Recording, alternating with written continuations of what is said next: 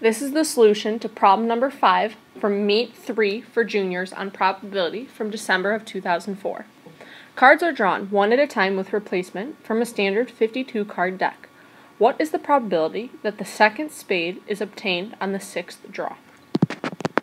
Okay, so we're drawing 6 cards at a time.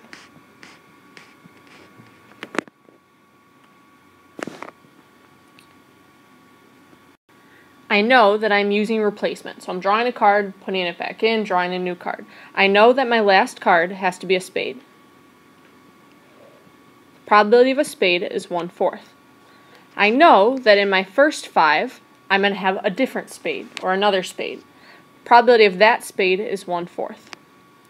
Okay, so that 1/4 is my first spade, and then the second 1/4 is my second spade.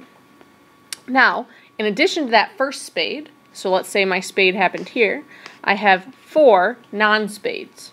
The probability of a non-spade is 3/4, and I'm going to raise it to the 4th power because I have 4 of them.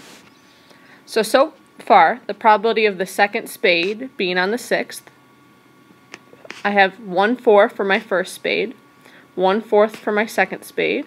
I have 3/4 to the 4th for those 4 non-spades. Then, one more piece. That first spade could be here, or it could be here, or here, or here, or here. There's 5 options for where that first spade could happen. So I'm going to multiply my answer by 5. So again, the first 1/4 is for my first spade.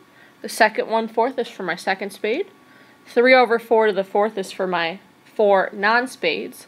And then 5 is for the number of places that that first spade can land.